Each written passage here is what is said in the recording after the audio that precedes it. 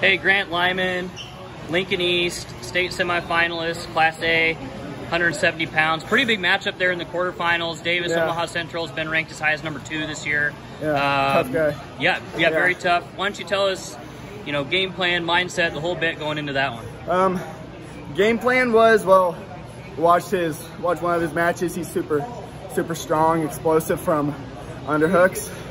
So keeping my left arm in, shutting down his underhooks there. He did get inside throw attempt. I managed to back out of that, and then just fakes and snaps, getting him biting. Eventually, he'll get his feet will start planting. We'll be able to pick off some shots. So got a good squad, Lincoln East. You guys in the running there in Class A. Tell us about, you know, your whole entire team, what you guys are after this weekend.